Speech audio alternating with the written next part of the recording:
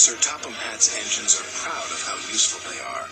It makes them feel important, but none of them feels more important than Gordon. "Watch out," Gordon wheezed. "You'll get my paint all sooty." "Pulling freight cars is a sooty job," teased Salty, "but then you wouldn't know." "Of course not," Gordon huffed importantly. "Express engines don't pull freight cars. It wouldn't be dignified."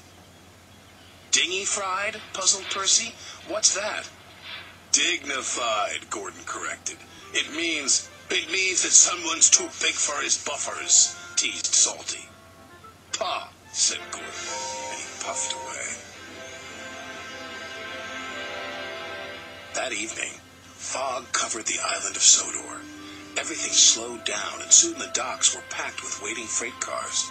This caused confusion and delay. Sir Topham Hatt came to the sheds. He was in a great hurry. "Henry, Thomas, and Percy," he said, "you must go to the docks immediately." "Yes, sir," they listened.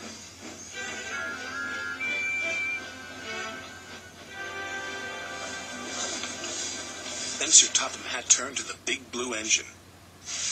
"You too, Gordon," he said. "I need a big engine to take the freight cars where they won't be in the way." "Freight cars?" huffed Gordon.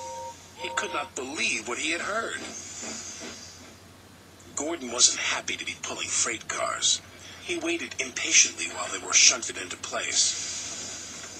Hurry up, chuffed Gordon crossly. "Why the rush, Gordon?" asked Thomas.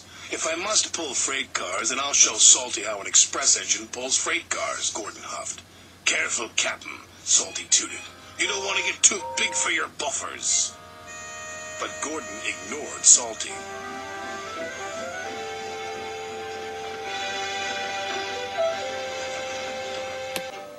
The next morning, Gordon raced along with his heavy load. "Now this is how you pull freight cars," he puffed. But the signalman had accidentally left the point switched to the branch line. Gordon rattled through the junction. "That's strange. I'm on the branch line."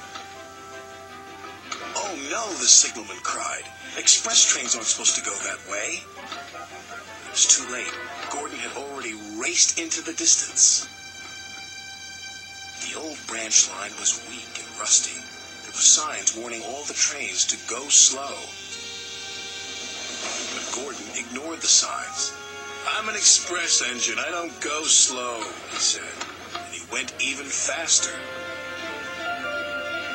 The branch line couldn't take his weight, and the rails buckled.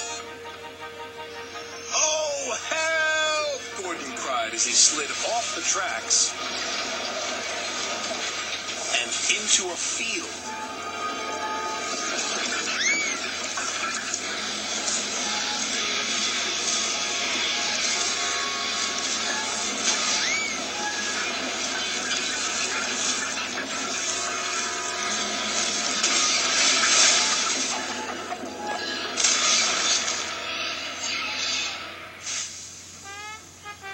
No one was hurt, but poor Gordon felt very undignified.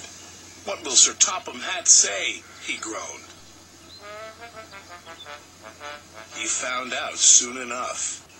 "Well, Gordon," said Sir Topham Hatt, "you wanted to show Salty a thing or two, and you've certainly done that. You've shown him how silly it is to ignore go-slow signs."